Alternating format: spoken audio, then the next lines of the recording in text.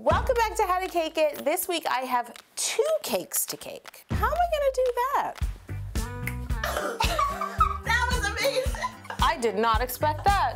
I wanted to come in with a little pizzazz. I wanted to come in with a bit of flair. Well done, good entrance. For those of you who don't know, this is Elise. Her channel is My Cupcake Addiction. We are going to cake 2 lunch boxes for you guys to take back to school. And over on Elise's channel, My Cupcake Addiction, we made some sweet treats and snacks that would go into a cake lunchbox. Please check it out. If you're not already subscribed, subscribe. And also, if you haven't subscribed to How to Cake It, just hit that button. We know that a lot of you are heading back to school. Yes. I guess from the mom side, it's like, what?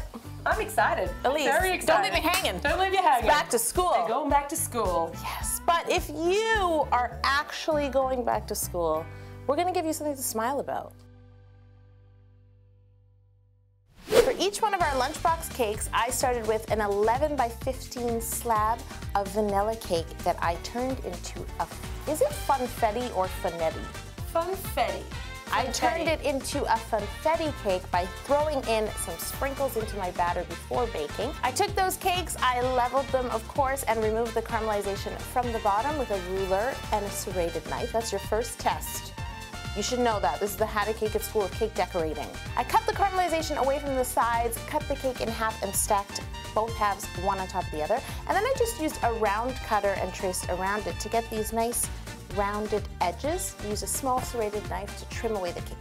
The first thing we have to do is shower these cakes in simple syrup. So Elise, I want to introduce you to my close personal friend. I've heard about Sir Squeeze a lot. I've heard that he's very loyal to you, and I'm wondering how he's going to go in my hand. Yeah, I like to use 2 hands and really squeeze him. Oh. See, Sir Squeeze a lot. Sorry, I'm squeezing a little. Squeeze him a lot. Okay. There you go, that's great. You like me better than you like her. I can't take you home. I didn't say that. I was thinking, since the cake has these little explosions of color, we should color our buttercream to fill the cake. Why would we put plain white frosting when we could have color?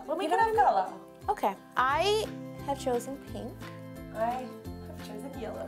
Bright, fun, and perfect for summer. I love your yellow buttercream. You know yellow's my favorite color, right? Is it really? It's the color of butter. Elise, do you know what we're gonna do now? Let's see if we're... Do you know what I think? It's coming to me. Do you know what I'm thinking? It's coming to me. Crumb coat and chill. Well, first we have to fill the cake, but you're right. So, we're just gonna fill our cakes. I put too much in there. I evidently like a little more frosting in between my cakes. I like to use an offset spatula to fill my cakes, because that way you don't get your fingers in the buttercream. Place the second layer on top and then crumb coat. Done. So I like to use my straight spatula when I ice around the sides. Mind if I use my offset? You can just be a rebel. Thank you very much. I march to the beat of my own drum. Crumb coat and chill. This is my first time. Do I have to make the noise? Yes. Can we do the walk down the stairs? Oh, I'm not good at that. Let me escort you to my fridge, Elise. Well, thank you. After you. And now we wait. That's the best crumb coat and chill dance we've ever had, Elise. Yes! Nailed it! It's time to ice our cakes nice and smooth, and then we'll chill them again.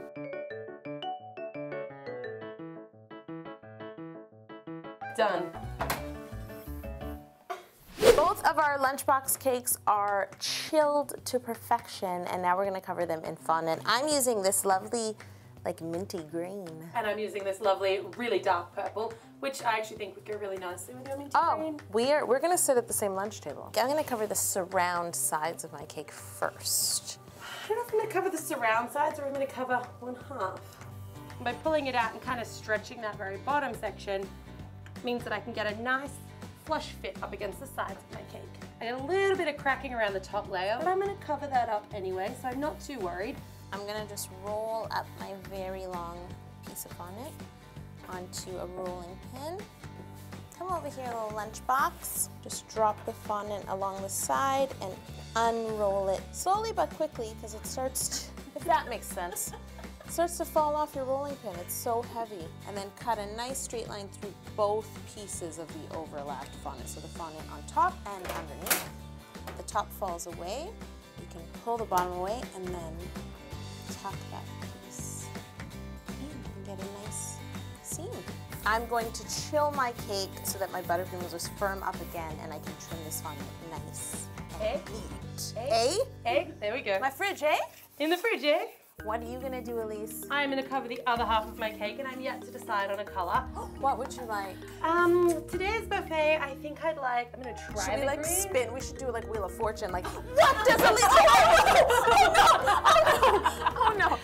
I'm gonna use this green to cover the other half of my cake. So I wanna make sure I've got heaps of color on this, and I'm thinking maybe I'll do 2/4. So a half and then 2/4. I like that. And then let me spin the wheel for you. Wheel of Fondant! Elise has chosen red fondant. Shall I roll this for you? Please do, thank you.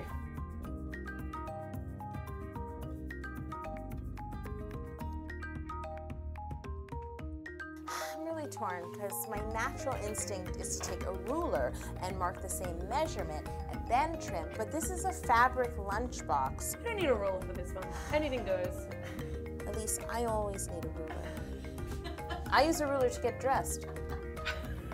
Don't ask me how. I can't decide whether to do the top of my lunchbox in white or pink.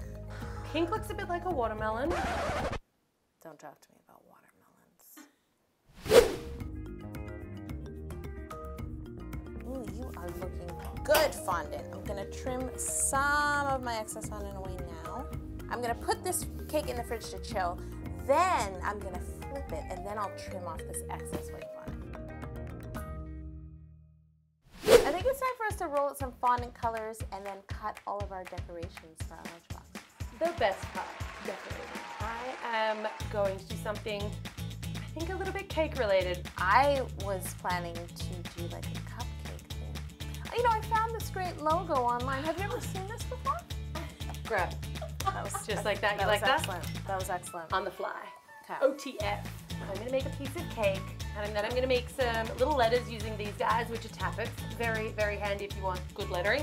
And I'm also gonna make an ice cream, and I'm also gonna make some sprinkles. I'm making a how to cake it lunchbox. So I wanted a 3-dimensional piece of cake, which is actually a kind of a tough shape to work out. And then I'm gonna put some little icing decorations. I've got some pink frosting. I'm gonna roll that out really thin, and then I'm gonna use my cake slice as a bit of a guide, and then cut like a wavy line so that it looks like this frosting just kind of drizzling down the top of the cake. And then I wanna roll like kind of 2 snakes that are a little bit wonky out of my fondant. I'm gonna roll them out just a little bit with my roller so they look like the frosting that's squelching out between the layers. I'll stick those on as well.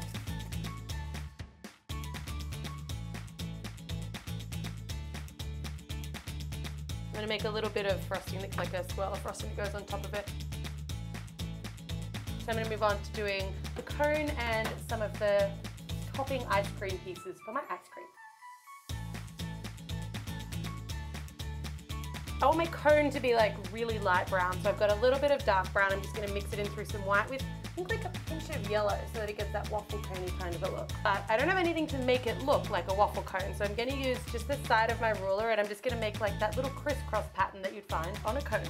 You're using a ruler! I've actually used a ruler today more than I think I've ever used a ruler. I have that effect on people.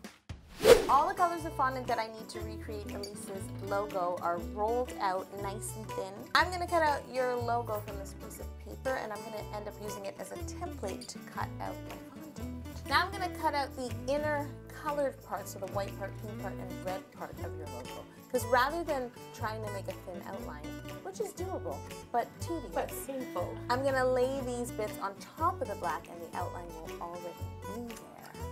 Nice. Much easier. Much easier. How did I go with color? That's How to cake it color? Oh, that's Hey! beautiful! And then I'm going to use the tappets to create little HTCI lettering that's super neat that I can stick onto my lunchbox. I'm gonna make pink polka dots out of the pink for the side on the mint green. Oh, I like polka dots. Yeah, and then I'm gonna do a few red stripes, but not just plain old stripes. I'm gonna use this frill cutter, do like a frilly stripe. Ooh. Because it kind of reminds me of like icing, like piping. Nice. Yeah. I'm gonna roll just a bunch of sprinkles, like a bunch of kind of oversized sprinkles. could use real sprinkles, but they won't be big enough, out of all different colors by just making little tiny kind of sausages. Oh, I've been there, Elise. Oh, I know you rolling have. sprinkles. I'm going to my cake. And then after, you'll It back. 2, 3. I'd love to get a slow-mo of your face at that moment. Don't get any ideas, Joss. The first thing I need to do is trim off this excess white fondant with my sharp knife. Now I need to ice a thin layer of my pink buttercream on top of my cake so that I can roll out some pink fondant and cover the back of my lunchbox. Yo, is this Walter? There's a watermelon. Nothing to see here. Nothing? No, Nothing? that's not Walter. He does not That's look just happy. a generic Canadian watermelon, at least. It looked like That's not Walter. Walter. Okay. I'm just gonna make a phone call so people know I'm here. 1,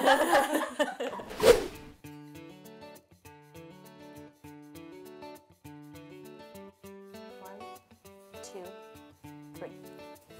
Now that my cake has been, I'm gonna trim away the excess pink watermelon fondant. So I'm just gonna make maybe a couple of little pieces of candy so I can fill in any space if I want to. So I roll out 2 sausages of fondant, long sausages, and then I'm gonna twist them together, and then I'm gonna roll them up into like a circle to resemble a boiled sweet. You both had to ask what a boiled sweet is. To resemble a piece of candy. Our cakes are chilled. It's finally time to decorate our lunchboxes. The best part. I'm assembling the My Cupcake Addiction logo to place right on the front of my lunchbox. I'm also adding some frilly stripes and some polka dots around the sides.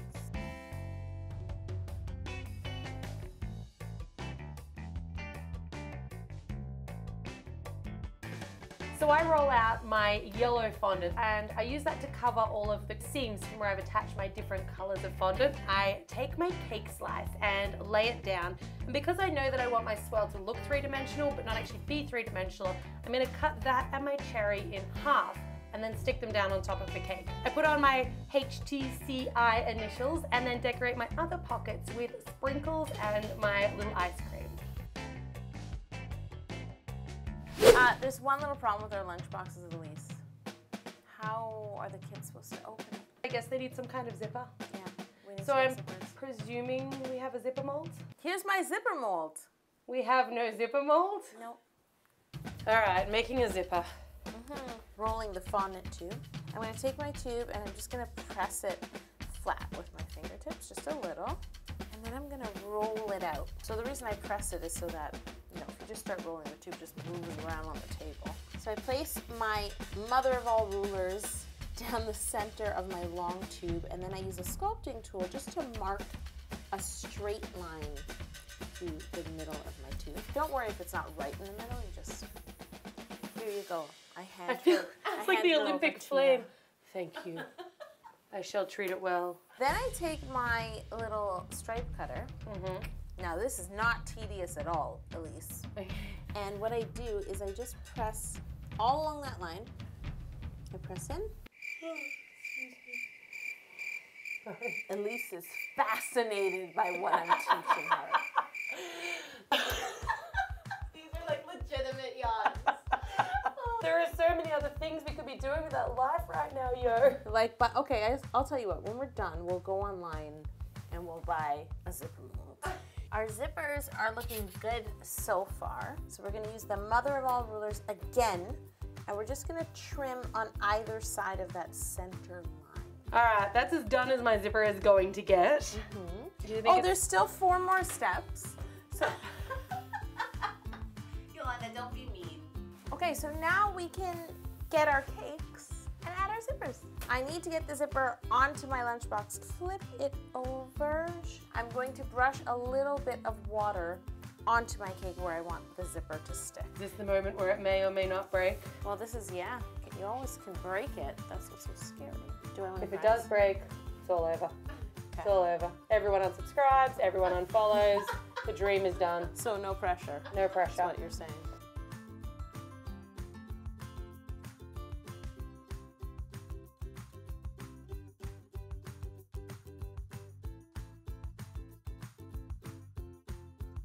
I feel like without further ado, it's time for Elise and I to make our zipper thingies. Most important part of any zipper. Exactly. I hate when the thingy breaks. I hate when the thingy gets jammed and takes a piece of clothing with it. Like the bottom of a good shirt. Ugh. I softened some of my mint green fondant with vegetable shortening until it's really nice and soft. And I'm gonna run it through this clay extruder. I feel like adding a bit of like a cording border around the edge of my zipper. I feel like you just decided the zipper couldn't be done. No, it's not done. It's not done. We're gonna change the channel name to How to Zipper It. It will never be called My Zipper Addiction. I will never get addicted to this. Okay. Looks amazing. We can finally add our handles. I'm gonna do my handle in yellow to match all the other yellow that I've got going on. I roll a really thick, like quite a thick piece of fondant. I'm gonna attach it, but I know it's not gonna stand up because I'm not putting any wire or anything in it. I'm making my handle out of black fondant. I rolled it into a tube. Then I added a texture with a textured rolling pin. Then I used a ruler to just cut a straight band all the way through.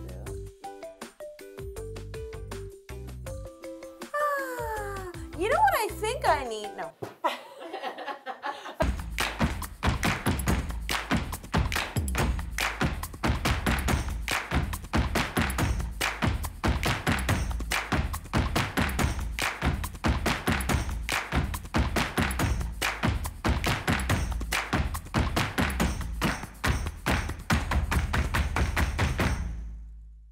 My apron says got cake, and Elise and I definitely have some cake. Thanks to all of you who requested this as an apron. I think it looks fantastic. It's available now at howtocakeit.com. We're gonna pretend we are at school. It's the first day of school. All right. Let's dig into our lunch boxes. Lunchtime. I feel like I should have taken a bigger piece of cake. I'm a little disappointed I went so small. It's a rough day. It's the first day of school. I need more cake. Cheers. All right. I hope I didn't torture you too much with the zipper. I will never look at a zipper the same way again, but I had a lot of fun. I also uncovered your dark secret in the fridge. We're done talking about Walter. Thank you so much for watching. Please subscribe to this channel if you haven't already, and please head over to Elise's channel, My Cupcake Addiction, and subscribe. Whatever we make next time, we absolutely will not. We won't make zippers. There will be no watermelons. You're right. Should I give Walter some cake? Has he had anything to eat today?